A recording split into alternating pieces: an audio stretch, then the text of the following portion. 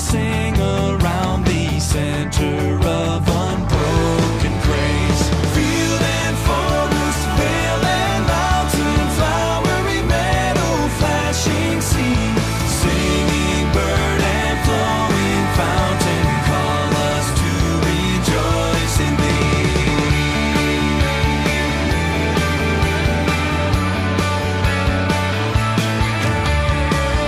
These tiny hands created everything. These eyes have seen eternity. These little ears have heard the angels sing. This little baby is here to rescue me. Joyful, joyful, we adore thee, God of glory, Lord of love. Little baby here among us, sent to earth from God above. Field and forest, vale and mountain, flowery meadow, flashing sea, singing bird and flowing fountain, call us to rejoice in thee. We rejoice in thee, yes we do.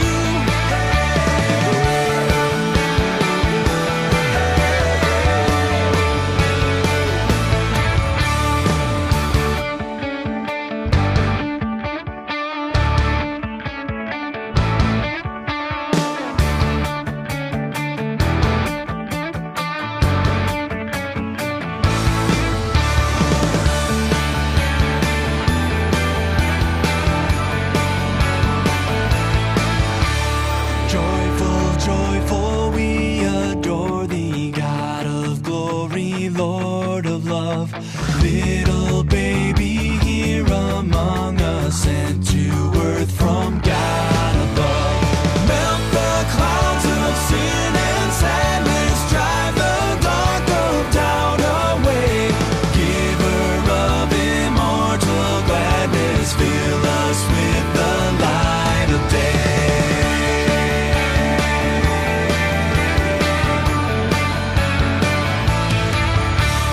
All thy works with joy surround the earth, and heaven reflect thy rays. Stars and angels sing around the center of unbroken grace. Field and forest, vale and mountain, flowery meadow, flashing sea, singing bird and flowing fountain, call us to rejoice in thee.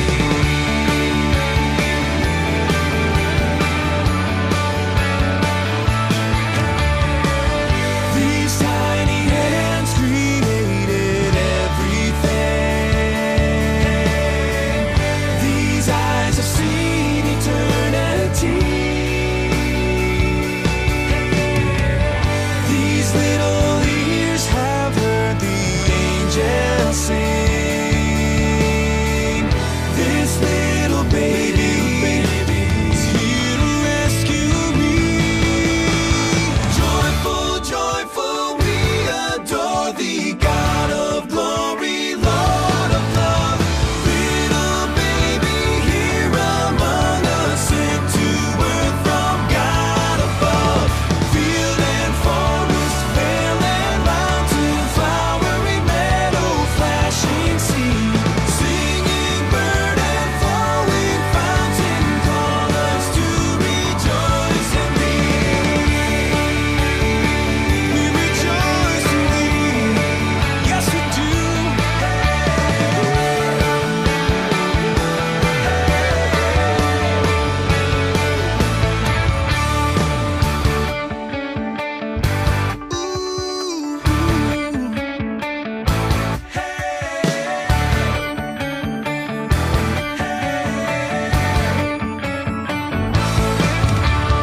Good morning mga kapatid, and I just want to greet you once again a happy New Year. Amen. And welcome to our Friday online worship, and this is LJOR UAE.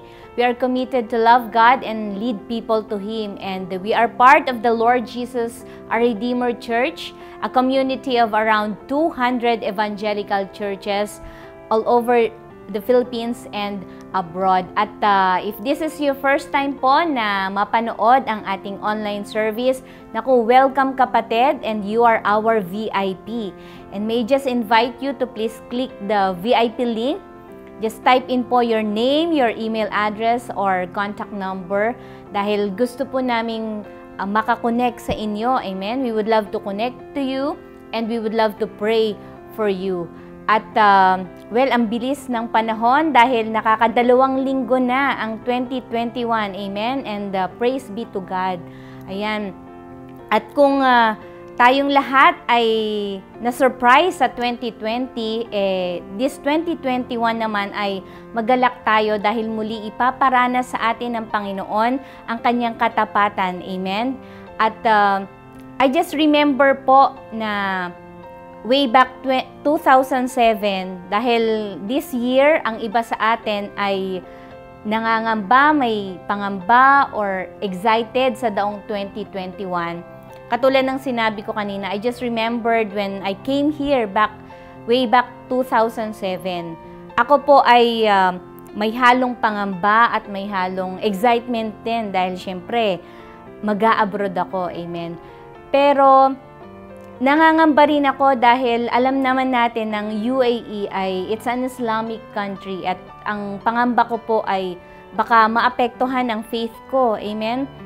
Naalala ko nga noon nung flight ko ay may dala-dala pa akong Bible at siguro may nang sita sa akin bakit ko raw hand-carrying ang aking Bible.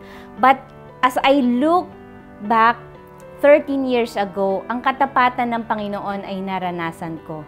Amen? At alam ko na dito ako nilid ng Panginoon at dito ko naranasan, amen, ang paglago ko sa Kanya spiritually. Kaya naman, I conclude that hindi pala ito nakabase sa lugar, amen? Hindi kung saang bansa tayo naroon. And I'm sure kung nasa Pilipinas man ako or tayo ay mararanasan pa rin natin ang katapatan ng Panginoon. Amen? And speaking of faithfulness, of God's faithfulness, ganun din ang naranasan ng mga Israelites during their exile to Babylon. Amen? At hinayaan ito ng Panginoon na sila ay makaptive ng mga Babylonians dahil meron siyang plano. Amen po ba? And His faithfulness remains kahit na nasa Babylon sila. Amen. At ito po ang isi-share sa atin ni Pastor Melo sa umagang ito. Amen. And let's be excited sa message ng ating Panginoon sa araw na ito. And let us, before we sing to Him, before we praise and worship the Lord, inaanyayahan ko po mga kapatid ang bawat isa na tayong lahat ay manalangin. Hallelujah. Let's bow our heads and let us pray. Yes, Heavenly Father, Lord, we thank you once again for gathering us today. Lord, thank you for your presence, O God, this morning. Thank you for your faithfulness, Panginoon. And we just ask you, Lord God, we humble ourselves before you that we just open our spiritual eyes, spiritual ears as we hear your message, O God. Lord, we thank you for this year at salamat, Panginoon, sa katapatan mo dahil nagpapatuloy, Panginoon, ang ganitong gawain, Lord God. Nagpapatuloy na kami ay ma-feed, Lord God, spiritually, Father God, at nakakapakinig ng iyong salita, O Father God. Lord, salamat sa gagawin mo sa amin sa umagang ito. And we are truly excited, O God, sa revelation mo, Lord God, na mapapakinggan namin sa araw na ito.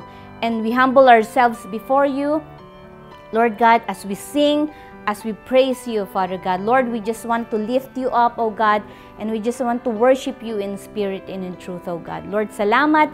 Ito po ang aming dalangin, Lord God. At may you bless everyone, Panginoon, ang aking mga kapatid na siyang nakikinig, Panginoon, at nanonood sa mga oras na ito, Father God. Lord, salamat. Ito ang aming dalangin sa pangalan ni Jesus. Amen. Amen. Hallelujah. Let us welcome po ang team worshipers ng Abu Dhabi and let us praise our God.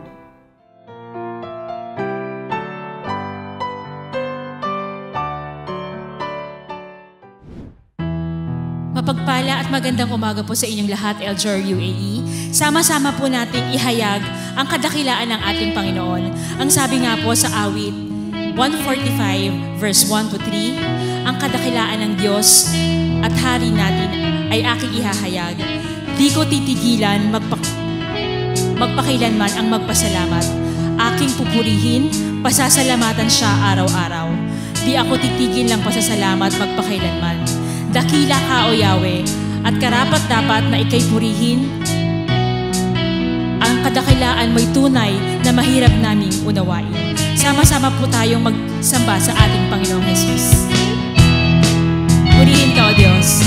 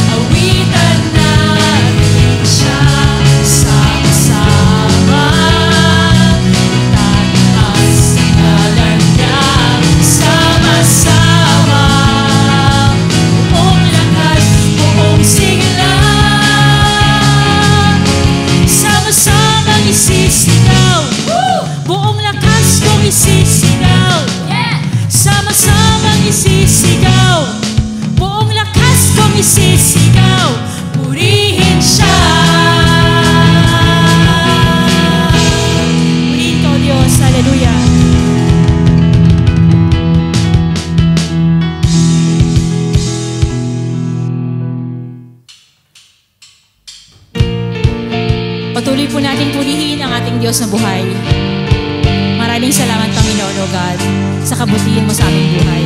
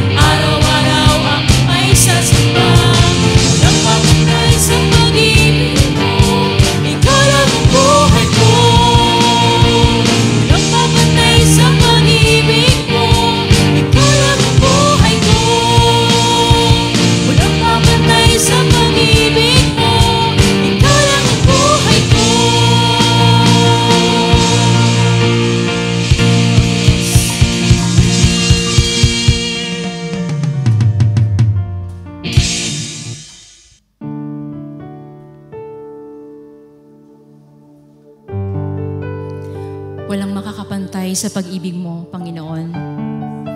Nakilala namin ang tunay na pag-ibig nang inalay mo, Kristo, ang buhay mo para sa amin. Tulad ng dagat, ang pag-ibig mo ay patuloy na dumadaloy. At tulad ng alon, kami naman ay mananatiling magmamahal sa iyo, Panginoon. Kung meron man kaming 1,000 buhay, we will offer our days and our life to you, O God, for your glory alone. Salamat po, Panginoon. Mahal na mahal ka po namin, O Diyos.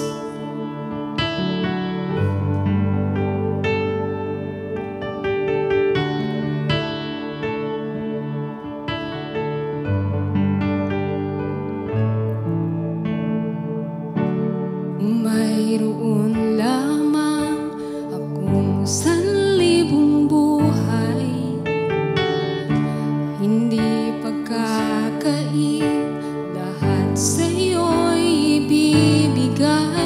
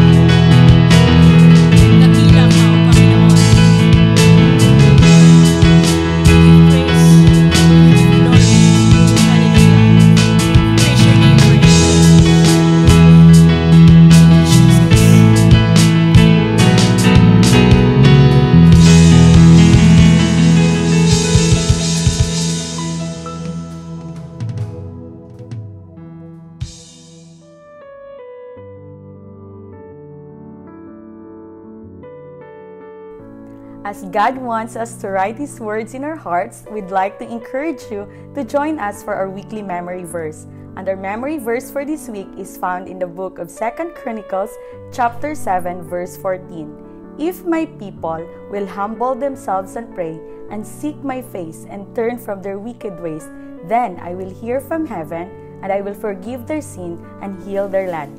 2 Chronicles, chapter 7, verse 14. If my people who are called by my name will humble themselves and pray, and seek my face, and turn from their wicked ways, then I will hear from heaven, and I will forgive their sins and will heal their land. 2 Chronicles chapter 7, verse 14.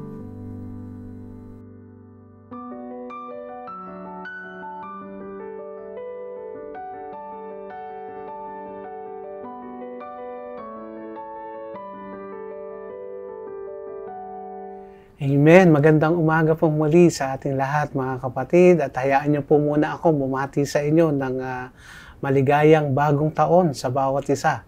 At alam ko po itong taon na to ay yung iba ay talagang excited na kumbaga pagpunta doon sa taong 2021. At alam ko po na even ang bawat isa sa atin ay mayroong mga iba-ibang klaseng yung iba yung mga New Year's resolution, pero alam niyo po hindi tayo doon sa mga resolution dahil yes, alam po natin na meron tayong mga plano, meron tayong mga dapat gawin sa year 2021, tong bagong taon na to That's why I remember dun sa ating pong devotion sa ating kay Pastor GV, I think last Sunday devotion about yung big plans, napaka ganda nung ating devotion last Sunday, having a big plan. But sabi nga po na ating butihing Pastor GV about yes, we can animate our plans, yung ating yung pangarap sa buhay, yung dreams. Pero don't be attached to the details of the dreams dahil kapag ka na-disappoint ka, kumbaga pag hindi natupad yung dreams ay madi-disappoint ka lang. But ngayon po alam ko po na sa pag-uusapan natin ngayon about this new year ay alam ko po na ang Panginoon ay higit na may plano sa atin. Sabi nga po sa Bible we have plans but it's God's plan will always prevail. Napakarami nating pangarap sa buhay, pero ang plano pa rin po ng Panginoon ang masusunod at ang maghahari dahil ang plano niya po sa atin ay para sa atin pong ikabubuti. Ayan, purihin po ang Panginoon at alam ko po sa pag-uusapan natin ito, another revelation ng ating pong Panginoon at alam ko excited ang bawat isa sa atin. Ano pa yung plano ng Panginoon sa atin ngayong 2021? Kasi alam ko po yung mga nakaraang natin, 2020, nung umpisa ng taon natin na sinasabi natin it's a God's favor, it's a prosperous new year dahil ito po ay bagong taon, bagong masaganang taon. Pero bakit parang nangyari ata 2020 parang punong-puno ng pagsubok ng buhay, punong-puno ng problema, bagyo, pandemic. But alam niyo po mga kapatid, mamaya pag-usapan natin ano ba yung naging plano ng Panginoon this 2020 at tong plano ng Panginoon sa atin 2021. Pero bago ang lahat mga kapatid, tayo po muna ay manalangin. Lord, maraming salamat pong muli Panginoon sa umagang ito o Diyos. Salamat po sa bagong buhay at bagong kalakasan Panginoon, maging sa bagong pag-asa. Alam namin, O Diyos, na patuloy na Ikaw po ay kumikilos, buhay ng bawat isa sa amin. And even today, O Lord God, sa umagang ito, Panginoon, Ikaw po ay patuloy na mangungusap sa bawat isa sa amin upang i-reveal, O Lord God, sa amin ano ang plano mo sa buhay ng bawat isa sa amin, especially this year, 2021. Lord, maraming salamat po, O Diyos. At alam namin, Lord, na mangungusap ka sa bawat isa. Use me, O Lord God, as a mouthpiece, O Lord, upang mabanggit, O Lord God, ang iyong pong mensahe, Lord God, at hayaan mo, Panginoon, na ang mensahe mo ay maibahagi ng wasto, O Lord God, at tanging Ikaw, O Diyos, ang mga salita mo lamang ang mabanggit ng aking mga labi. at ikaw ang higit na mabigyan ng kaluwalhatian sa umagang ito. Panginoon, maraming salamat po. We continue to give you praise and glory. In Jesus' mighty name we pray. Amen and amen. Ayan, mga kapatid, pag-uusapan po natin ang plano ng Panginoon. Kasi sabi nga po doon sa marami sa inyo na paborito itong Jeremiah 29:11. Yung iba talagang inilalagay pa ito sa kanilang mga dingding, nilalagay sa kanilang mga post sa wall, Pero mamaya maintindihan natin ano ba itong plano ng Panginoon na ito at kanino ba sinabi ng Panginoon itong plano na ito. So, bago po tayo dumako dyan, alam ko po, today is the launching of our prayer and fasting. At yung iba talagang pag sinabing New Year, punong-puno kasi ng kainan yung mga nakaraang nakaraang araw natin, mula nung Christmas hanggang New Year, talagang busog na busog. Lalo na sa mga pagkain, iba-ibang klase ng pagkain at masasarap na pagkain. Kaya nga sabi ng iba, ang pagdating ng New Year's resolution, magda-diet. Naku, lalo na ngayon. Prayer and fasting daw, diet. Gaya nga po na nabanggit ni Pastor GB. But it's not all about diet. Ang prayer and fasting po, it's more about on Jesus. Kasi hindi lamang po sa pagkain ang prayer and fasting. So marami pong tinuturo ang prayer and fasting, especially like for example, sa lahat po ng mga ginagawa natin na kapalit, kapalit na patuloy po tayong mamalagi o hanapin o sumpungin ang katuwiran ng ating pong Panginoong Hesukristo. And that's what prayer and fasting all about. So ngayon po, tingnan natin itong ating pag-aaralan. Ito pong Jeremiah 29. Samahan niyo ako mga kapatid at himay-himayin natin ano ba ang nangyari dito sa Jeremiah 20. Ano ba itong pangako ng Panginoon sa atin sa Jeremiah 29:11. Let us, ang pamagat po ng ating pong topic for today is about a letter to the exile.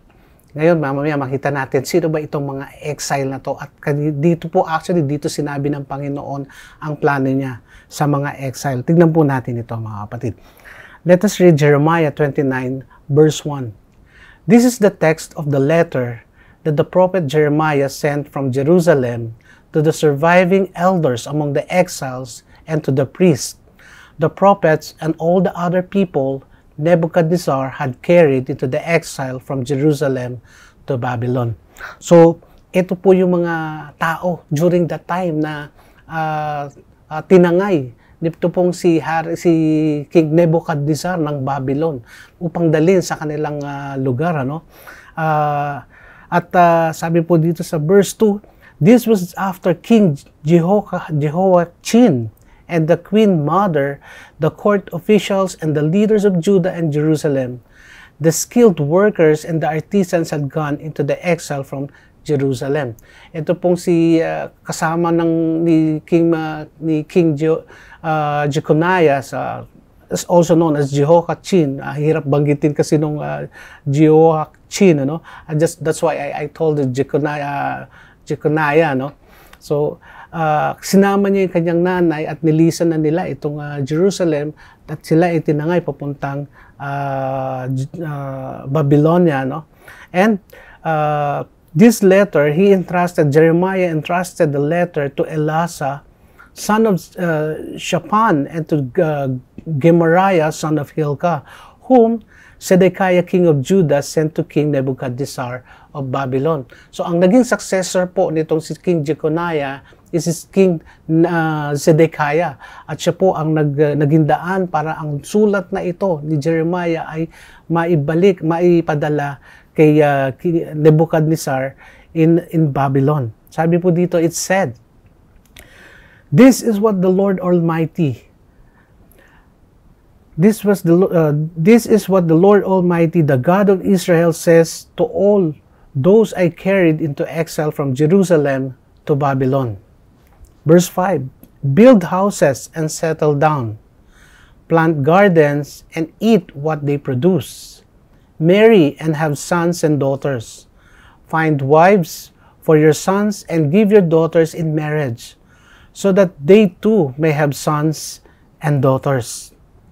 Verse, increase in numbers there, do not decrease. Verse 7, also seek the peace and prosperity of the city to which I have carried you into exile. Pray to the Lord for it, because if it prospers, you too will prosper. Verse 8, yes, this is what the Lord Almighty, the God of Israel says, do not let the prophets and diviners among you deceive you. Do not listen to the dreams you encourage them to have. Before we go on to verse 9, alam niyo mga kapatid, ito po yung sinasabi na kung babasahin po natin yung unang parte nitong Jeremiah 20:29 sa 28, ito po ay patungkol doon sa pag-uusap nitong si propeta Jeremiah at yung pong propetang nagpanggap, si propeta, I think si prophet Hananiah.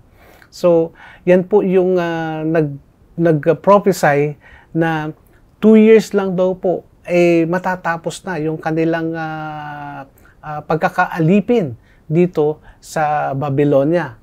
Kaya po ang nangyari pinaasa nitong si prophet Hananiah itong mga tao dito na parang ang pagkakaano niya is 2 taon lang daw po matatapos na yung kanilang pero hindi po ito ang plano ng Panginoon sa kanila, no? That's why ang nangyari po doon, mga kapatid, yung suot-suot na yoke ni propeta Jeremiah ay binasag, no? Binasag ni Hananiah. Talagang sinasabi niya, in 2 years, sabi niya gano'n, yung yoke na ito ay kumbaga matatapos na. Kasi ito po ay inutos ng Panginoon kay Jeremiah na magsuot siya ng wooden yoke, at saka yung lubid, itali. It's a metaphor symbolizing that it's a yoke na talagang sila po ay kumbaga dadanas ng ganong pagsubok. Kaya nung binasag po ni Hananiah yung yoke na yon, sabi nga po ng Panginoon, na gagawin niyang iron yoke yun. So ibig sabihin mas mabigat yung bagay na yun sa kanila, no? Kaya ito naman po yung sumunod sa verse na yun, sa verse 9, sabi dito, they are prophesying lies to you in my name. Ito nga po si propeta Hananiah, no? I have not sent them. Hindi ko sila pinadala, sabi ng Panginoon. This is what the Lord says. When 70 years are completed for Babylon, ibig sabihin, 70 taon daw po mangyayari yun. Yung sila ay captive ng Babylon, hindi lamang 2 taon. Kaya nga sabi ng Panginoon, no, nagsisinungaling itong hindi tama, hindi ko sila pinadala. Sabi ng Panginoon, I will come to you and fulfill my good promise to bring you back to this place. And then verse 11, ito na po yung favorite verse natin. Sabi ng Panginoon dito, for I know the plans I have for you, declares the Lord. Plans to prosper you and not to harm you. Plans to give you hope and a future. Diyan po tayo mag-stop pansamantala dito sa verse na ito. At isipin natin kung kanino sinabi ng Panginoon ito pong plano niya na ito, mga kapatid. Ito pong plano na to ay sinabi ng Panginoon dito sa nasyon ng Israel. Pinadala niya, sinabi niya ito kay propeta Jeremiah upang ito ang sabihin ni propeta Jeremiah sa mga hari, even kay King Nebuchadnezzar, sa mga priest, sa mga kasama at natira dun sa exile, Ito yung pinadalang letter. That's why it's a letter to the exile. Yun po yung topic natin. At ito pong plano ng Panginoon na ito ay para doon sa mga tao na yun na naniniwala sa Panginoong Hesukristo. Naniniwala sa God, And tignan po natin, mga kapatid. Alam ko po sa atin dito, tayo ay nandito sa sa Dubai, sa UAE, yung iba sa Abu Dhabi, Elen, so 7 Emirates. Talagang ang iba ay parang feeling nila na ang sarap dito sa UAE, no? Na dito na kumbaga, eto na yung aking kumbaga, this is my place, this is my home. Pero pwede ba nating sabihin that this Dubai or UAE or Abu Dhabi is our home? Hindi, di ba? Dahil, oh yes, we are resident of UAE. Pero po, ang ating citizenship ay Pilipino, di ba? Tayo ay mga Pilipino. So, hindi natin pwede. Kaya nga, kung mapapansin nyo po, mga kapatid, no? Napakagandang manirahan dito sa Dubai, dito sa UAE. Alam ko, sa Abu Dhabi, napakaganda din at saka napaka-organized, ano? At kung makikita natin dito sa mga larawan na ito, nandyan ang Burj Al Arab, nandyan yung Ferrari World, and even yung LJOR headquarters. Kung makikita nyo, madadaanan nyo lang sa Abu Dhabi to, sabihin natin, amazing. Imagine mo, bilog na structure, ano? Maging yung Burj Khalifa, di ba? At yung museum, ito yung latest, Museum of the Future, which we have kumbaga, matatagpuan natin sa Nicdao dito po sa Dubai, ano? Kung isipin natin, ang gaganda, amazing yung lugar ng Dubai. Kaya sabi natin, parang gusto ko nang manatili dito sa Dubai. Pero alam nyo, sa UAE. Pero alam nyo, mga kapatid, iba pa rin, sabi nga, no? Iba pa rin yung sariling atin, di ba? It's, kumbaga, ano ba yung logo ng Pinas? It's more fun in the Philippines. Kaya yung mga tourists, natin, it's more fun in the Philippines. Kung titignan natin, ito pong Pilipinas. Yan, nandiyan sa Coron, Palawan, yung Bohol, yung Chocolate Hills, ano? And even sa Makati, at mamimiss nyo po yung traffic sa EDSA. So, iba pa rin, dahil pagdating mo sa Pilipinas, parang sabi mo, home sweet home, di ba? Iba pa rin kung nandun ka talaga sa sarili mong bansa. Pero, alam nyo po, no, kaya natin na pag-uusapan ito, dahil with regards to ating binasa, doon po sa plano ng Panginoon, kanino niya sinasabi, ito pong plano niya, kundi doon sa mga exile. Pero alam niyo po ba na tayo din, mga kapatid, tayo bilang mananampalataya or isinugo ng Panginoon dito sa mundo, we are also exile. The same thing. Dito po tayo naninirahan sa UAE, hindi po ito yung ating permanente, hindi po ito yung ating, yes, we are a resident of this country, but we are not a citizen of this country. It's the same thing. Sa mga exile po na tinangay ng mga Babylonia, papunta sa kanilang bansa ni King Nebuchadnezzar, sila po syempre, sila po yung mga Israelites, tinangay sila ng Babylonia sa kanilang lugar, ano? So, hindi na ngayon sila doon. Sila na ngayon mga exile. Sila na ngayon ay alien, ika nga, nung lugar na yon. Pero alam niyo po ba na ang sabi ng Panginoon sa kanila, ang turo ng Panginoon sa kanila, doon na sila manirahan, doon sila magkaanak, doon na sila gumawa ng mga magtrabaho, no? Yun po yung turo ng Panginoon sa kanila. Doon sila magparami sila roon at i-prosper nila yung lugar na yon, dahil pag yung lugar na yon ay nag-prosper, they will also prosper. Yun po yung tinuturo ng Panginoon sa kanila. Kaya nga po yung sinasabi ni Propeta Hananiah na 2 years lang, hindi po 2 years lang, 70 years ang itinuturo, ang sinasabi ng Panginoon sa kanila doon. Pero imagine mo, captive ka for 70 years, yun po yung yoke na sinasabi ni Propeta Jeremiah, ng ating Panginoon. Kaya po sabi po dito, mga kapatid, sabi dun sa 1 Peter chapter 2 verse 11, Dear friends, I urge you as foreigners and exiles to abstain from sinful desire which wage war against your soul. Again, maging tayo po ay foreigners and exiles dito po sa mundong ito. Hindi po tayo permanente dito sa mundo. This is not our citizenship. Hindi po tayo dito taga-mundo. Tayo po ay mamaya makita natin. kung saan tayo, alam ko po, alam ninyo kung talagang saan tayo nabibilang, ano? And let us look at this verse, mga kapatid. Sabi ng Panginoon, "Come to me, all of you who are weary and burdened, and I will give you rest. Take my yoke upon you and learn from me, for I am gentle and humble in heart, and you will find rest for your souls. For my yoke is easy and my burden is light."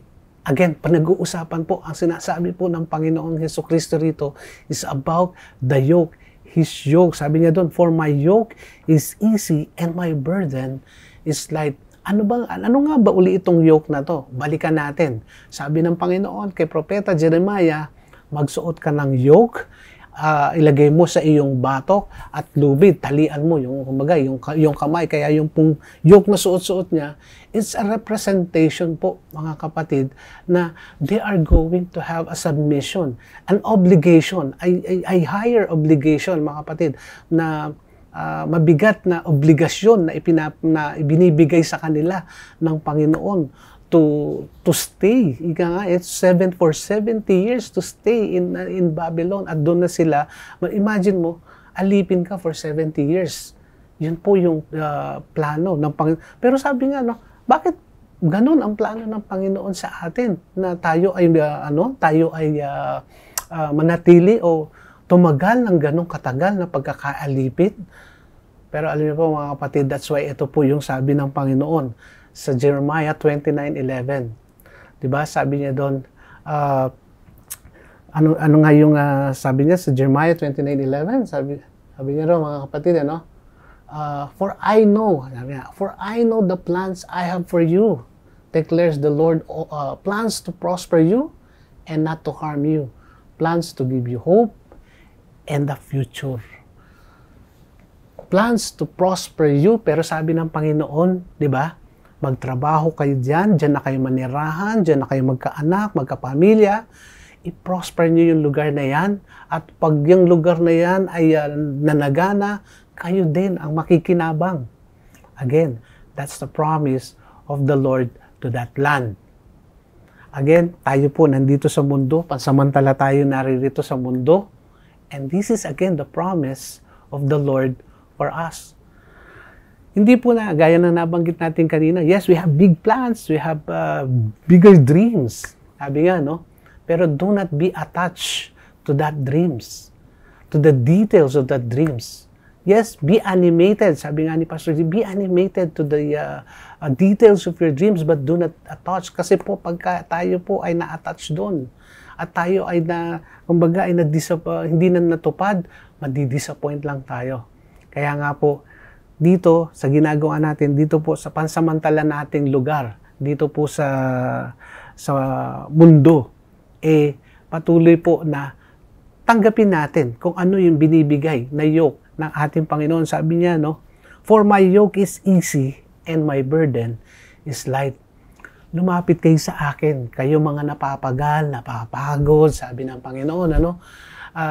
Ibibigay ko sa inyo, sabi niya, "For I am gentle and humble in heart, and you will find rest for your soul. For my yoke is easy and my burden is light." Kaya yung iba, yung nagsasabi ng 2021, wala naman akong nakuwang maganda sa 2021. Gusto ko nang umalis yung 2021. Ito na yung 2020. Ito na yung 2021. So, ayoko nang balikan yung hindi magagandang nangyari. Pero alam nyo, mga kapatid, gaya nga po ng sa atin, napakarami tayong natutunan. This 2021, mga kapatid, especially nung ang lahat po sa atin ay patuloy na lumago sa ating pong Panginoong Hesukristo. And for those who are still, mga kapatid, na medyo nalulungkot sa mga nangyari, mga nawalan ng pamilya, nawalan ng trabaho, even minsan yung iba nagkaroon ng broken relationship noong 2020, mga kapatid, huwag po tayong mawalan ng pag-asa. Dahil gaya ng pangako ng ating Panginoon, hindi niya tayo iiwan, hindi niya tayo pababayaan. And this, sabi nga ng Lord, hindi ko pinangako sa inyo na iaalisin ko kayo diyan sa na yan, sa sitwasyon na yan. Pero isa lang ang pangako ko sa inyo, nakasama niyo ako during that time of situation and struggle in life. Yun po ang pangako ng Panginoon sa atin. Hindi siya nangangako na aalisin niya tayo diyan. Kaya po itong pagdating ng 2020 na to, mga kapatid, 2021, akala natin tapos na ang pandemic or ano. We don't know. We still don't know. Meron pa nga sinasabi, meron pang second wave, meron pang, yes, meron ng vaccine doon sa una, pero yung susunod, so wala pa pong nakakaalam. Hindi pa rin natin alam. The only thing we can do is to entrust our Lord, to entrust everything to the Lord. Kaya pagka dumating yung 2021 at wala pa rin yung kumbaga hindi pa rin normal yung pagtakbo ng ano, baka mamaya ma-disappoint lang kayo kung doon tayo nakatuon sa sitwasyon na yon. Amen po ba? So, let us see this one, mga kapatid. Sabi po dito, we are different. We are living with hope in a world that isn't home. Ayan. Naninirahan po tayo dito sa lugar na ito na hindi naman po ito yung ating pong tahanan. Hindi ito yung ating permanent. Kumbaga, tayo lamang po ay nakikitira dito sa mundo. Kaya nga doon sa ating points to ponder, sa number 1, we are stranger in a strange land. Same thing. Dito po sa Dubai, or sa UAE, or sa Abu Dhabi, or sa Alayin, kung saan ka man naroroon. Ano ba yung mga strange na nakikita mo dito sa lugar na ito? Yung hindi pangkaraniwan. Unang-una na, yung sobrang init, ano? Pag dumating yung summer, grabe. As in, pwede kang magluto ng itlog doon sa hood ng sasakyan mo. Or, pagdating naman na December, I remember before, napakalamig talaga. Pero ngayon, sa dami na ng structure, sa dami ng building, hindi na ganun kalamig. Pero ano pa yung mga ibang strange thing na nangyayari at nakikita mo dito sa UAE? Yung parehong lalaki na magka-holding hands, malamang nakikita mo yan na magkahawak yung kanilang mga daliri. Or meron din na nagpapa-picture taking na nakasarado ang lahat ng muka o nakasarado yung kanilang muka na hindi sila makilala. I don't know kung paano sila makikilala, no? So those are mga strange thing na minsan masasabi natin na parang hindi karaniwan, ano? And kaya nga po, we are strangers in a strange land. Dito sa mundo, talagang maraming hindi natin maunawaan na nangyayari. And let us see this verse, mga kapatid. Sabi po ng Panginoon, my prayer is not that you take them out of the world, but that you protect them from the evil one. They are not of the world, even as I am not of it. Sanctify them by the truth. Your word is truth. As you sent me into the world, I have sent them into the world. For them I sanctify myself, that they too may be truly sanctified. Napakaganda nung sinabi ng Panginoon. Yes, we are not of this world. Ano? Sabi ng Panginoon, hindi sila taga dito. Ang ano po ng Panginoon dito, kausap ng Panginoon ay yung God the Father. Ano? At na siya po ay nananalangin sa ating amang nasa langit na tayo po ay patuloy na ingatan, ano, ng ating amang nasa langit. Dahil unang-una, hindi po tayo taga rito. Parang tayo, mananalangin tayo sa ating mga anak, ano, na pagka nag-abroad yung ating mga anak, syempre, Lord, ingatan mo yung anak ko dahil hindi sila taga doon, marami pa silang hindi alam doon sa lugar na yun. Ano. It's the same thing, the Lord is praying for us like this, dahil hindi tayo taga rito. That's why sabi nga ng Panginoon, ano, even ako mismo, pumunta dito sa mundo, parang nanay o tatay lang natin, ano, na pumunta ka sa isang lugar na hindi mo kabisado, ginawa ng Panginoon, pinuntahan ka doon. Kaya ka pinuntahan doon para iligtas ka, para kumbaga protectionan ka. That's why this is what the Lord did to all of us. Sabi niya, as you sent me into the world, ginawa, kumbaga, ito po yung ginawa ng Panginoon na siya din po ay pumunta dito sa mundo upang tayo po ay iligtas. Tayo po ay linisin, no, sa tiyak na yung kasalanan. So this is what the Lord did to all of us dito po sa sangkatauhan. And let us see the second points, mga kapatid. We don't live according to the values of the culture we are living in. Hindi po tayo namumuhay dito na ang ano natin is yung value nitong mundo na to. Ano ba yung mga values na nandito sa mundo na to? Sabi po sa Mark 7 verse 20 to 25, "For it is from within, out of a person's heart, that evil thoughts come. Sexual immorality, theft, murder, adultery, greed, malice, deceit, lewdness, envy, slander, arrogance, and folly. All this evil come from inside and defile a person." Alam niyo po, ito po ay matatagpuan natin dito sa mundong ating ginagalawan. Napakaraming kasalanan. Kaya nga, kung ikaw ay mamumuhay ng naaayon sa value dito sa mundong ito, ikaw po ay tiyak na nasa, kumbaga, masamang kalagayan. Hindi po yun yung nais ng Panginoon sa atin. Na mamuhay tayo na naaayon dito sa pattern of this world. Sabi nga po ni Paul, do not be transformed by the renewing of your mind, di ba?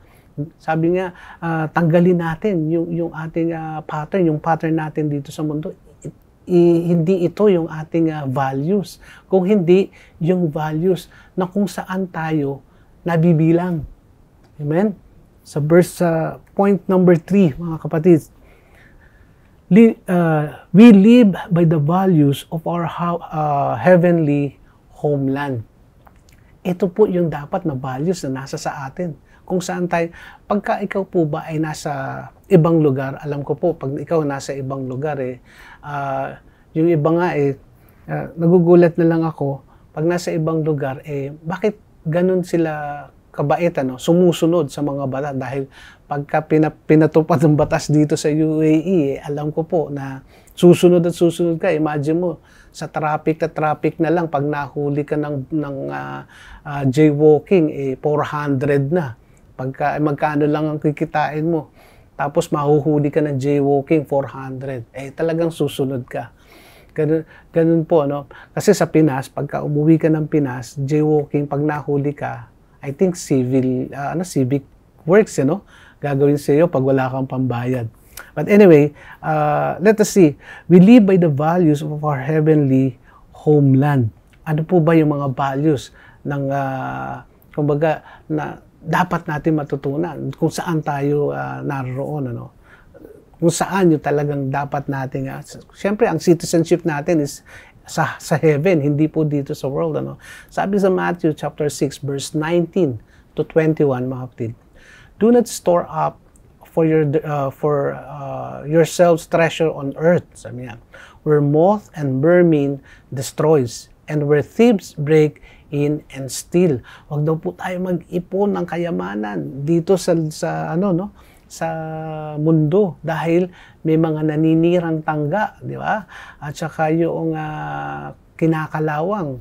And at ito ay pwedeng agawin at nakawin. But store up for yourselves treasures in heaven, where moths and vermin do not destroy. Kung hindi mag-ipon daw po tayo, ano ba itong mga kayamanan na ito? Of course, ito po yung ating pagiging, minsan, kahit hindi ka mahal, minsan, may nangyari na po ba sa iyo na asar ka sa isang tao na yon na talagang nakakainis, pero ang nagagawa mo patuloy na pasensya at mahalin yung tao na yon dahil alam natin na yung tao din na yun ay mahal ng Panginoon.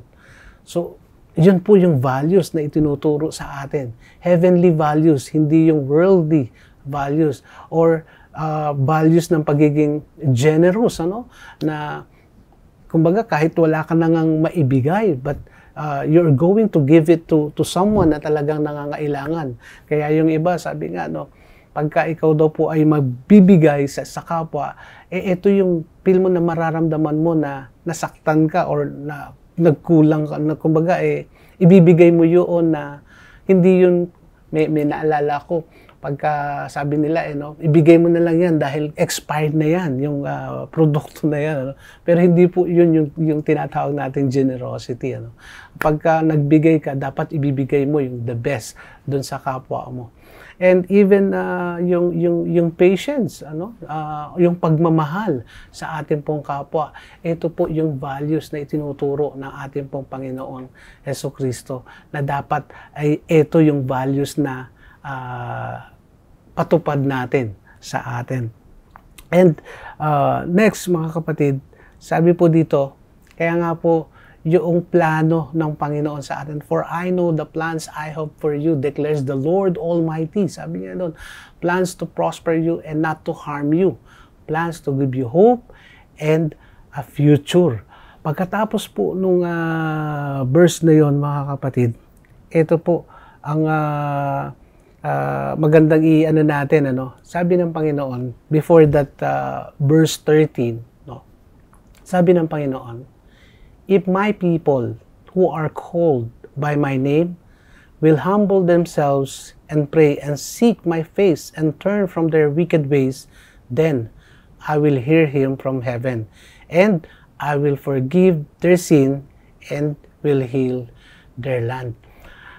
Alam niyo po, repentance, ito po yung patuloy na nagbaband sa atin sa Panginoon, na patuloy accept that we did something wrong, na tayo po ay lumapit sa ating Panginoon. Kaya nga po yung ating prayer and fasting, mga kapatid, it's not all about diet. It's all about knowing Jesus more.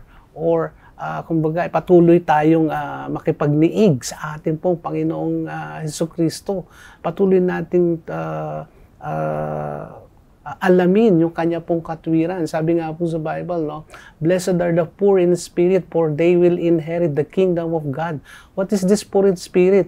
Na kumbaga gustong-gusto mong alamin or gustong-gusto mong matutunan yung patungkol sa ating pong Panginoong Jesucristo. Gusto mo siyang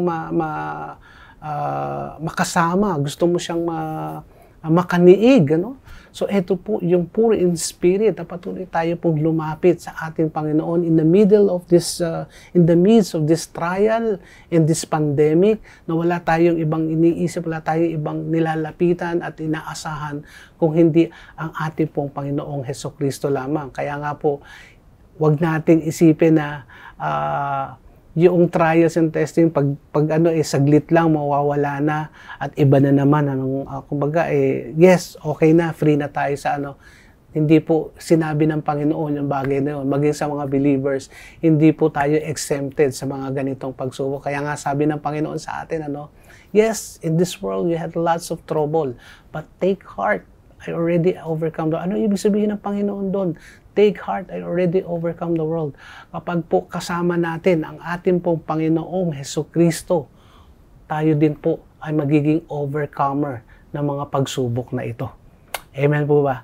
At sabi nga po, kaya nga po ito ang sinabi ng Panginoon nung sinabi niya yung promise niya na yun sa Jeremiah 29:11. Ito po yung karugtong noon, mga kapatid.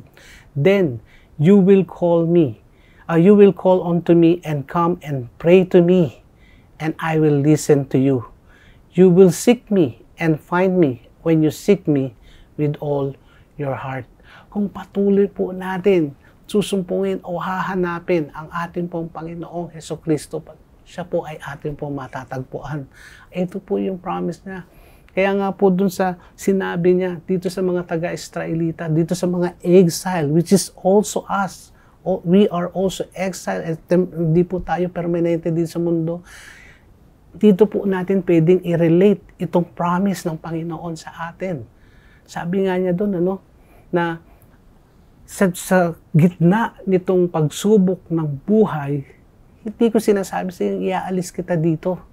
Sinasabi ko sa iyo na kasama mo ko sa ganitong pagsubok, na hindi kita iiwan at hindi kita pababayaan. This is the meaning of this verse 12. Then you will call on me and come and pray to me, and I will listen to you. You will seek me and find me when you seek me with all your heart. At napakaganda po nito. Verse 13, mga kapatid. 14, tignan natin. Sabi ng Panginoon, I will be found by you, declares the Lord, and will bring you back from captivity. I will gather you from all the nations and places where I have banished you, declares the Lord, and will bring you back to the place from which I carried you into exile. Napakagandang plano ng Panginoon na pwede nating i-relate sa buhay natin na yes, dito sa mundo, maraming pagsubok, maraming, yung iba parang gusto nang sumuko, yung iba parang sa kanila wala ng pag-asa. Pero ito po yung promise ng Panginoon sa atin. Kumbaga ibabalik kita doon sa tamang lugar kung saan kita kinuha. Kung saan kita pinunta doon sa exile na yun. No? Ibabalik kita doon sa lugar kung saan ka nanggaling.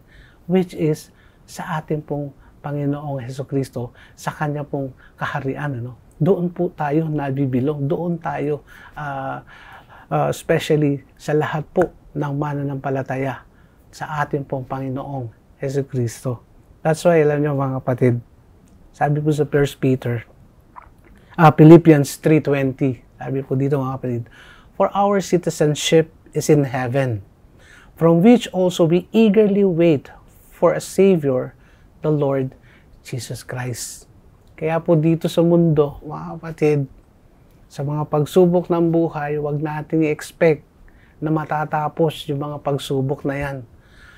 Patuloy po na may dadating at may dadating 2020, 2021, 2022 hanggang kung saan pong 20 pa yan, may pagsubok. Hindi po mawawala yan. Pero one thing is for sure, kasama natin po ang Panginoong Hesukristo sa mga pagsubok na yan. Gaya ng sinabi niya na hindi niya tayo iiwan at hindi niya tayo pababayaan. And this 2021, ano man po yan kinakaharap natin mga kapatid. For us, sabi nga ng Panginoon, sa binasa natin, manirahan na kayo dyan. Yes, manirahan tayo dito sa earth habang tayo ay naririto. I-prosper natin tong earth na tayo din ang mga kinabang. Na itinuturo ng ating Panginoon kung ano yung values na itinuturo niya sa atin, ay ituro natin dito kung saan tayo nakalagak. Yun po yung pinapagawa ng ating Panginoon sa atin. Kaya nga po yung plano niya sa atin is to give us hope and a future. Na bigay natin itong hope na ito sa mga tao dito rin sa mundong ito. Na ang hope na ibinibigay ng Panginoon ay hindi lamang po para sa atin, kung hindi sa sangkatauhan. This is what the Lord's plan for us, mga kapatid. It's not a personal plan. It is a plan for whole humanity.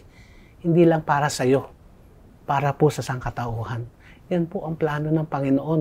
Kaya yung plano ng Jeremiah 29:11, dapat po maintindihan natin na ang plano ng Panginoon ay hindi lang para sa iyo, para sa sangkatauhan po yan. Kaya mga kapatid, this 2021, I know na ang plano ng Panginoon sa atin is for us to stand up, for us to share this good news from the Lord, na tayo po ay patuloy. Na I know it's a privilege for all of us, especially sa ginagamit ng Panginoon, to share His words. And for you listening right now, I know na ang plano ng Panginoon sa iyo ay hindi lang para manood o makinig. Kung hindi, ang plano ng Panginoon sa iyo ay upang ikaw ay maging comforter din ng iba. Yes, the Lord comforts you. The Lord's comfort each and every one of us. We have been comforted by the Lord for us to be a comforter to others. Tayo po'y manalangin. Lord, maraming salamat, O Diyos, sa gabing ito, sa umagang ito, Panginoon. Thank you, Father God, for a wonderful day na muli, Panginoon, naunawaan namin, Lord God, yung kung ano po ang plano mo sa amin, Lord. Yes, Lord God, your plan for us is not to harm us, but to prosper us, O Lord God. But not only to us, O Lord God.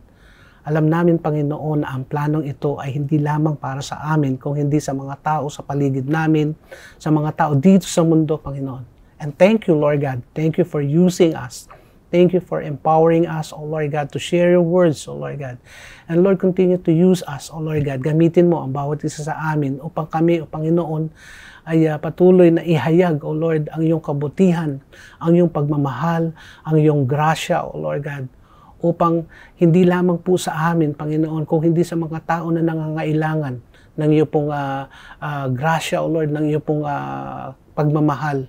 Lord God, maraming salamat po sa umagang ito, maging sa taong 2021, O Lord God. Alam namin, O Lord God, na anuman pong kaharapin namin this year, 2021.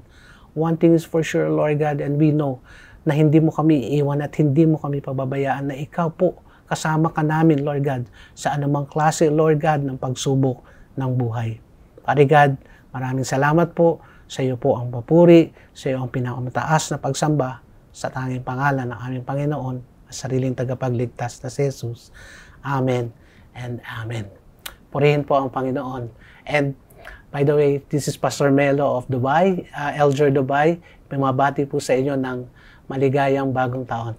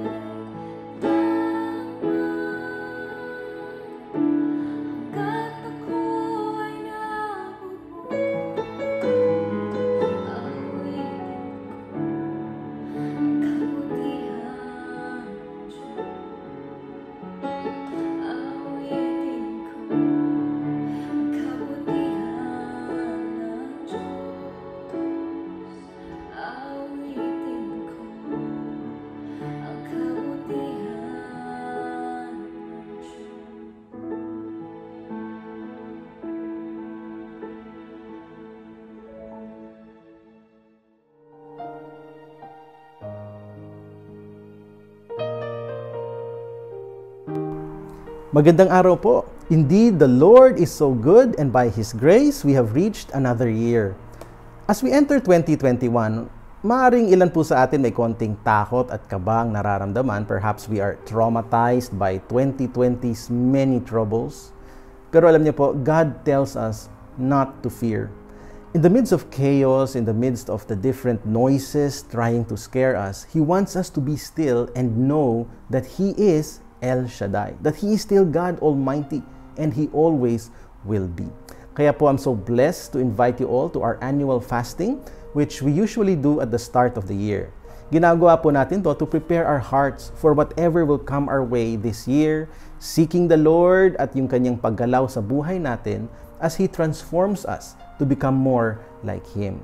So, as we enter this season of prayer, please be reminded nga po pala na hindi ito basta fasting lang o pagda-diet pagkatapos ng holiday season. Hindi po ito pagpapapayat. That's not our goal. In fact, sa isang church nga po sa India, ang tawag nila sa kanilang fasting ay feasting.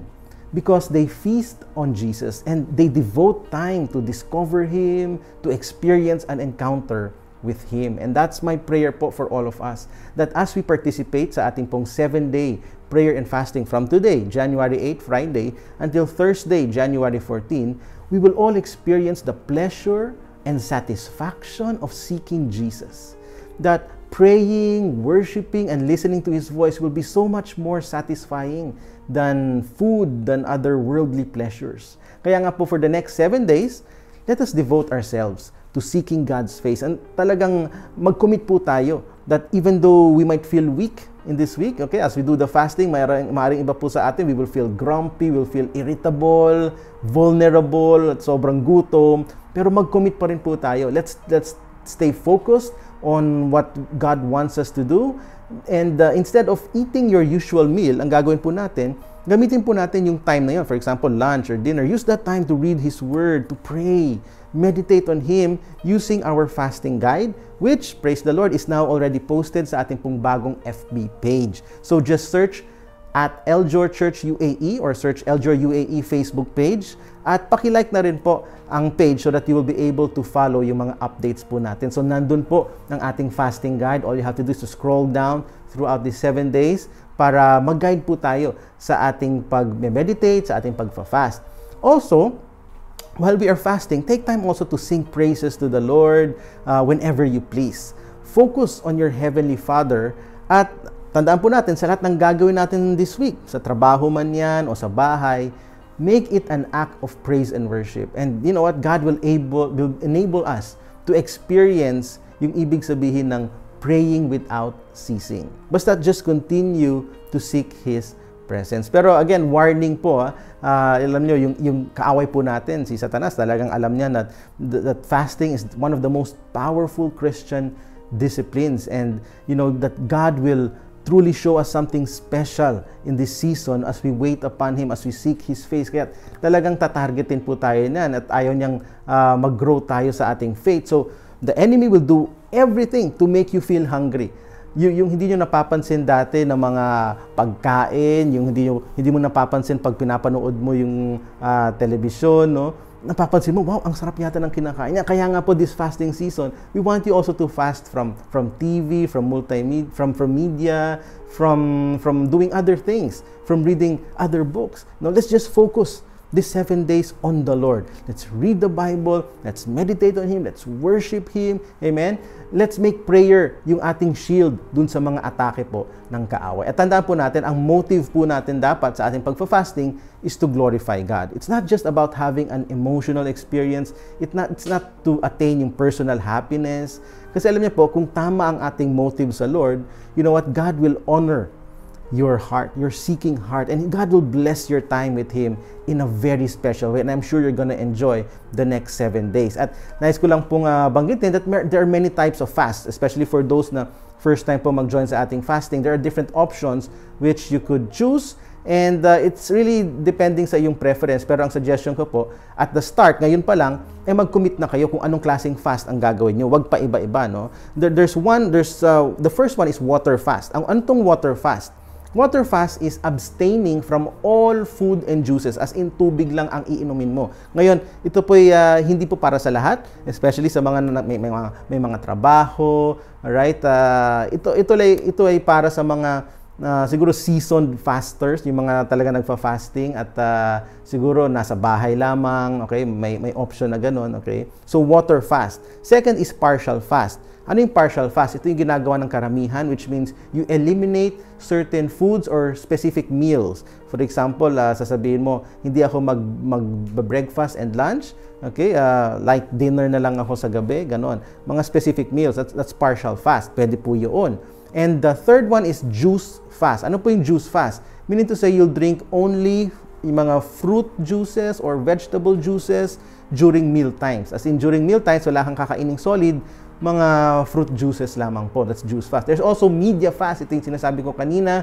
Sa media fast, as in, you won't go into social media. Pwede lang kayo mag-Facebook para tignan ang ating LJOR UAE page para po sa ating guides. Pero other than that, you won't go to other sites, okay?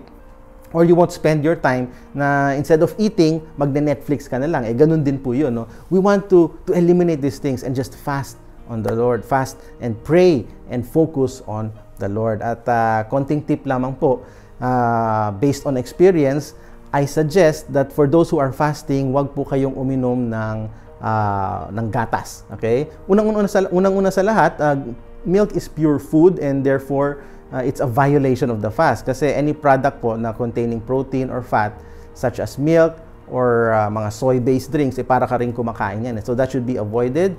And also kasi yung milk, it will restart yung digestion cycle po natin at talagang mararamdaman mo yung gutom, okay? Lalo na pag hindi ka po kumakain. Also avoid yung mga caffeinated beverages such as coffee, tea or cola kasi po ang caffeine ay stimulant po yan at napakalakas po ng epekto po niyan sa ating nervous system kapag wala po tayong pagkain. Alright? So it will work against us, okay, both spiritually and physically. So avoid po natin yan for the next 7 days. And also another key factor po to obtain yung optimum health sa ating fasting po na ito is to limit po yung ating mga physical activities. Especially sa mga mahilig mag-gym dyan, wag muna siguro kayo mag-gym. Siguro konting walking lang, ganon. More on rest po tayo ngayon. Let's just be still and truly know that He is God. Alright? And speaking of that is our theme for this year. No? Be still and know that I am God. I pray po that this season we will discover kung sino po ang Diyos, kung sino po siya talaga, ano yung power niya, anong character niya. At ma-experience po natin yung character niya na yon sa ating mga buhay. Kaya nga po, I'm so excited also to invite you all to join us sa ating daily devotionals. Every night po yan. 1 hour lang po, 8 to 9 p.m. as we meditate and pray together. Okay? And you know what, I'm telling you, it's gonna be difficult to pray and fast kung mag-isa lang tayo. Kaya kailangan natin ng mga connect groups natin. We need to come together. Kaya nga po sa ating Zoom, you know that's the LJOR UAE Zoom, the usual that we use. Alright? I hope to see you all starting tonight, Friday night, until Thursday night. Gabi-gabi po yan. We're going to meditate on the Lord. That's 8 o'clock and punto po. Okay? 8 p.m. to 9 p.m. Again, mga kapatid, it's such a privilege to join you, my church family, as we enter God's presence and allow Him to move in us and through us. So I suggest na i-ready nyo rin po pala yung mga journals po ninyo, yung parang notebook po, and write down, okay, whatever God will teach you every day. Let us enjoy our 7 days of prayer, fasting, and spiritual feasting, and let us all declare that we will overcome and we will be victorious throughout 2021 by the grace of El Shaddai, our God Almighty. God bless you.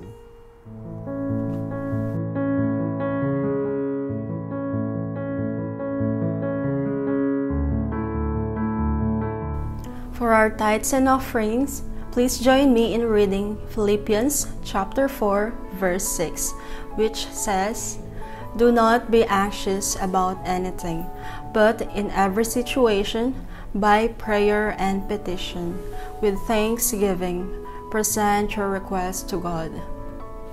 Mga kapatid, as many people are tempted to worry and be anxious over what 2021 will bring us, we are called instead to turn to God in prayer and petition.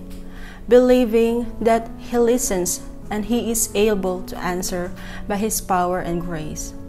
But as we present our request to God, we are told to do so with thanksgiving. We give thanks with our lips, but we also give thanks with our hearts by offering back our whole being and acknowledging that all we have comes from Him.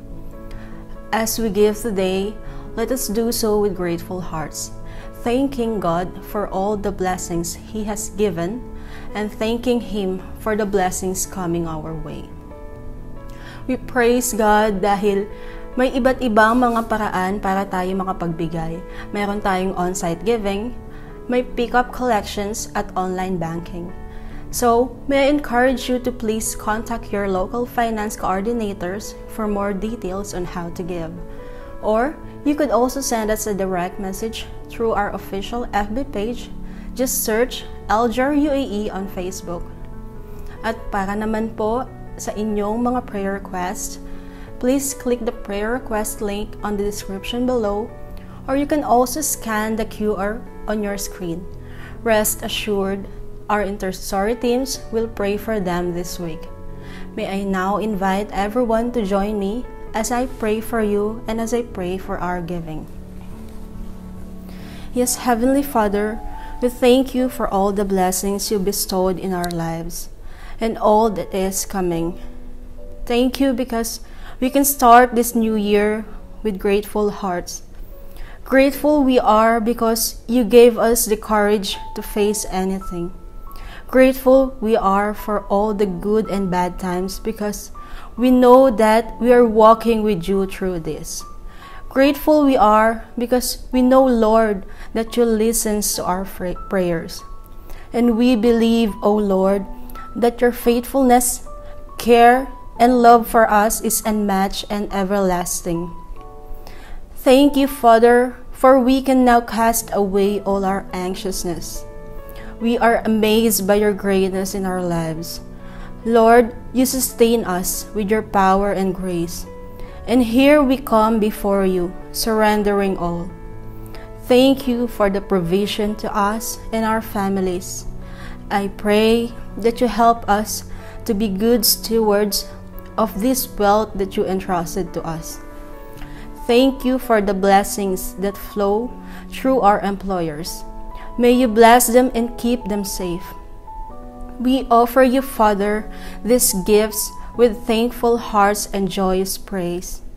Bless these cheerful givers and bless the tithes and offerings that they give. May this be used for the expansion of your kingdom. Thank you, Lord. We love you. We magnify your name and we give you back all the glory. In Jesus' mighty name we pray. Amen. Brethren, let us give to the Lord with cheerful hearts.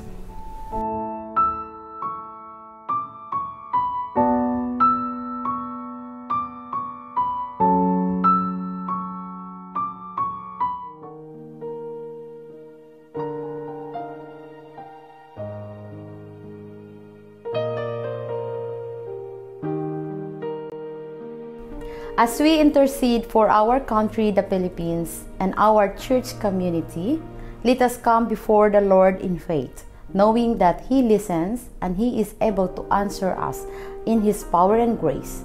Let us pray. Heavenly Father, Creator of our heaven and earth, our God of hope, thank you for being with us, always being our great and mighty God who give us life, the abundant life. Thank you for the year 2020 that we're struggling with the weight of COVID-19 pandemic. We feel powerless at times to even know a way out of these situations. But we believe that you are greater than any difficulty we're facing, and we lay it all down at your feet. Again, we thank you as we learn a lot of things in these situations. As we face this year 2021, we continue to fix our eyes on you, Jesus. We know that you will never leave us nor forsake us. Even though we walk through the darkest valley, we will fear no evil, for you are with us. Your rod and your staff will comfort us, Lord. We thank you, Lord, that no situation is too far out of your control to provide. For you are our Jehovah Jireh, the God who provides, who protects, and most of all, our great healer. We thank you, Jesus, that you own it all and hold everything in your hands. We thank you that you know our needs before we even ask, before we even come to you. You're all aware of all that concerns to us, and you have a plan in our life. You hold the provisions, you have the solutions of all these things we are facing right now in the name of Jesus. You alone can move mountains to make a way for your children. Lord, we ask for your answers in your timing, in your plan, to be given for every need that weighs our hearts down. Forgive us for doubting you, for worrying, and for trying so hard to work everything out on our own. Lord, help us to trust you more. Help us in our unbelief. We choose to recognize and to believe that you are fully able to accomplish far more, to do far greater than we even thought possible. We thank you, Lord, in advance for your miracles this year 2021, for paving out pathways, for your provisions for those who love you. Father God, we fully entrust to you our country, Philippines, knowledge and wisdom. Sa lahat ng namumuno, Lord, help them and touch them to be united in love and bind us in the unity of peace, prosperity for the country, Philippines. Lord, as we continue to pray, this country, UAE, will lift up unto you. This country, 7 Emirates we're in, dito kami nagtatrabaho for our resources, Lord God. Lord, protect us and guide us here, especially sa vaccine. Nawa, Lord, ito ay magtagumpay upang maibalik na ang aming normal na pamumuhay. Lord, dalangin namin ang LJOR Church all over the world, and here in LJOR UAE, we lift up unto you, to all our pastors, leaders, members, continue to use us for the further advancement of your kingdom, loving people, loving God, and leading people to you, Lord. Thank you for the abundance of blessings and goodness you have already stored up us. We trust you this day and every day, and are so grateful for your power and joy that fills our lives. Thank you for teaching us to be content in all circumstances. We love you, Lord. We're leaning on you, Jesus. This year, 2021, it's a new year, it's a new chapter, new challenge, and new hope, as you are our God of hope. All the glory and honor belongs to you. In Jesus' mighty name, amen. Hallelujah! Amen! Praise the Lord! Pastor GV, maraming salamat po sa iyong encouragement about prayer and fasting. And actually, it starts today ang ating prayer and fasting. And I just pray na lahat tayo ay maging excited, amen, at makipag-participate sa ating prayer and fasting for this year. And we know that magkakaroon tayo ng encounter, amen, tayo ay lalago, tayo ay magiging malusog spiritually sa ating prayer and fasting. And muli salamat din po sa lahat ng mga nag-participate for today's service, sa ating worship team ng Abu Dhabi, and Sister Elen, thank you for that beautiful prayer. At sa lahat ng mga nanonood right now, and most especially sa ating mga VIP. And maging sa ating word deliverer for today, maraming salamat. And katulad nga po ng shinare ni Pastor Melo kanina, that to trust God and to obey Him ay isang napakahalagang utos.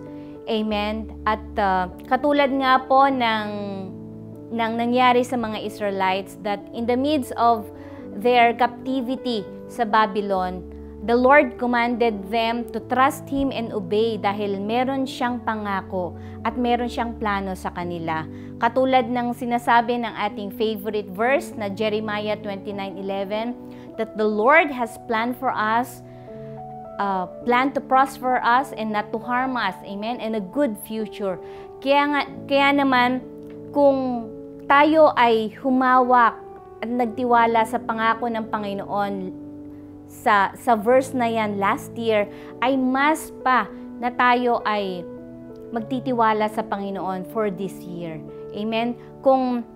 Siguro kung nasa sitwasyon tayo ng kagipitan o may pagsubok man, parang mahirap i-process, amen, ang ganitong pangako ng Panginoon. But by His grace, at dahil kilalang-kilala natin ang Panginoon at meron tayong personal na relationship sa Kanya, we're able to grasp that promise, we're able to trust and obey our faithful God.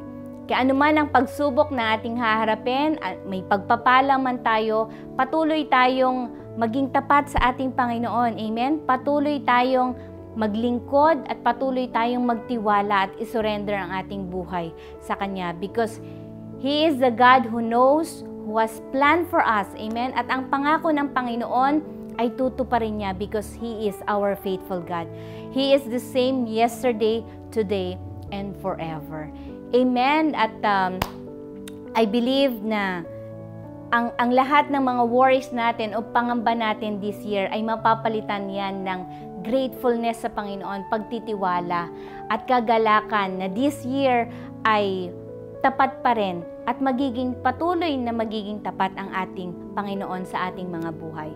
Maraming salamat kapatid, and as we end this service, may I just invite you muli sa isang panalangin. Hallelujah. Lord God, Lord, truly, Father God, you are faithful and you are true to your word, so God. Lord, salamat, Panginoon, dahil sa iyong mga pangako, Lord God, ay kami lumalakas. Sa iyong mga pangako, kami, Panginoon, ay nagiging matatag, O Father God. At Lord, sa iyong mga salita, Panginoon, kami rin ay binabago mo, Father God. Lord, may all the fears, O God, and uncertainties, Panginoon, na dala-dala ng aming mga puso this year, Father God, ay mapalitan ito ng pagtitiwala sa iyo. At sa iyong grasya, Panginoon, ay mas makikilala ka namin this year, Lord God. May we invest in reading your word, O God. May we take time, Lord God, to really to devote our time, Panginoon, upang makilala ka, Lord God, through reading your word, O God. Lord, patuloy mong palaguin ang aming spiritual na buhay, Panginoon. And Lord, through this prayer and fasting, Lord God, we know that we will encounter you and we will know you even more, Panginoon. Lord, we know that your presence is more than enough sa aming buhay, Panginoon. At Lord, as we devote our 7 days, Panginoon, of prayer and fasting, Panginoon, may you just reveal to us, Panginoon, yung plano mo para sa amin, O Father God. And Lord, by your grace, by the power of the Holy Spirit, O God, may we learn, Lord God, to obey and to trust in you, Father God. Lord, no matter what, anuman ang sitwasyon, nasaan man kami, Panginoon, Lord God, patuloy kaming mananatili, Panginoon, sa iyong presensya, O Father God. Lord, because you alone, Lord God, can satisfy us, Lord God. You alone, Panginoon, ang contentment ng aming mga buhay. Panginoon, maraming salamat sa katapatan mo. And for the entire week, O God, Lord, aming sinusuko sa iyo, Panginoon, ang aming mga buhay, ang gawa ng aming mga kamay, Panginoon. Lord, maraming salamat, Lord God, at mapapurihan ka, Panginoon, sa aming mga buhay. Lord, ito po ang aming dalangin sa pangalan ni Jesus. Amen, amen. Hallelujah. Maraming salamat, mga kapatid, and have a great weekend. God bless you all.